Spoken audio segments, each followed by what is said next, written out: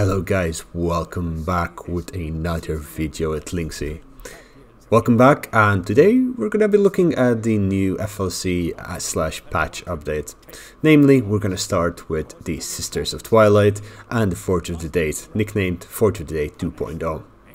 Forge of Daith has been an issue on launch of the Twisted and the Twilight because of the mechanic, how it worked and what it offered. Originally, the mechanic allowed you to, every few turns, be able to have a random event that upgraded a random item in a specific manner, or else put it on overpowered. Eventually, this overpowered was reworked a little bit so it would not lose all of the progress that the item initially had. Such as, for example, if you had the Bow of Dreams, or the Dream Bow if I remember it's called correctly, you could overpower it and you would be, after a few turns, have it returned back to its base state. This even if you had already spent quite a number of times hoping and trying to get it to maximum power, it would be reverted back to its base state.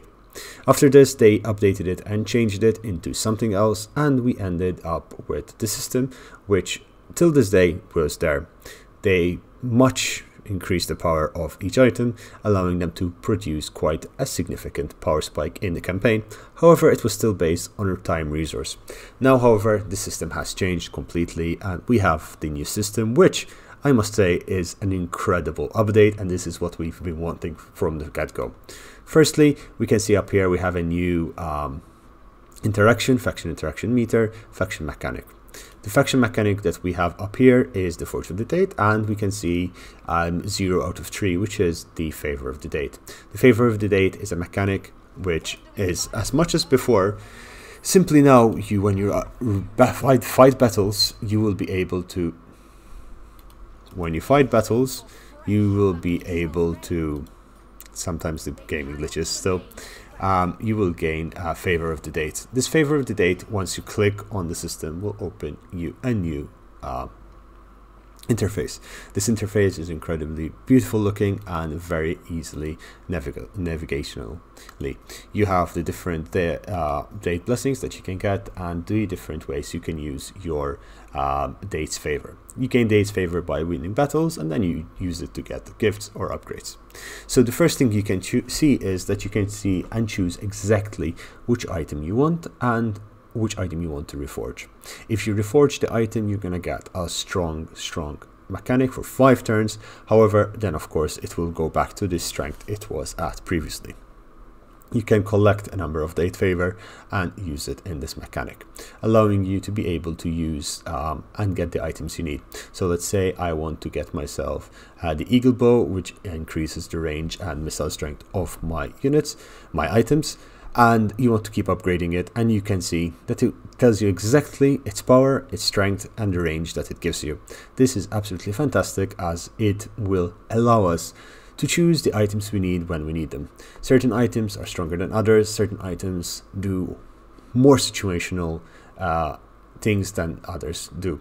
So having these does make incredible. My favorite, of course, still remains the dreaming weapons and armor, as this set allows a lot of campaign mechanics such as increasing the movement range, population growth, speed, casualty replenishment, means of magic, and upkeep reduction.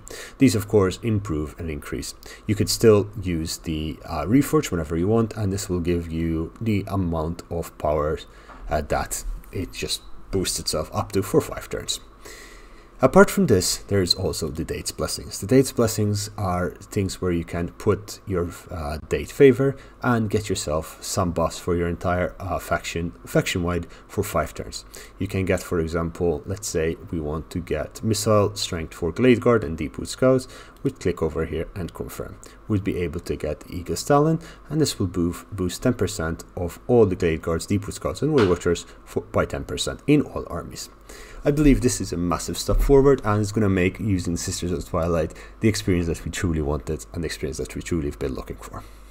I'm not sure what your thoughts about this new mechanic is, but please do let me know. I do love it, and I found it to be quite useful. I haven't done a full campaign yet because I have only had access to this for a few hours to be honest, and of course I can only do so much as well as my normal content. That said, I do believe that this is what a lot of the community wanted, and I do applaud CA for actually listening to the community, listening to what people wanted, and working closely with the SAT community.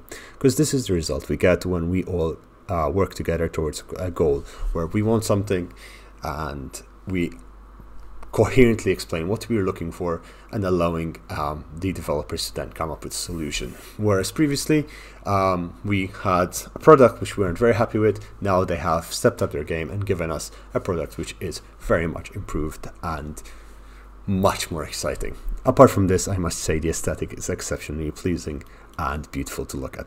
So let's say I'm gonna get my favorite item, which is the Dreaming Cloak. Upkeep reduction on Legendary is fantastic. We've gotten it, and now I can continue my campaign. Ladies and gentlemen, thank you very much for watching this. I hope it is useful and a short summary of what the Forge of Daith updates actually bring. If you do want to see more of this content, please do subscribe, like this video, and tell me what you think about the Forge of Daith update. That said, I wish you all a lovely day, and goodbye. Bye!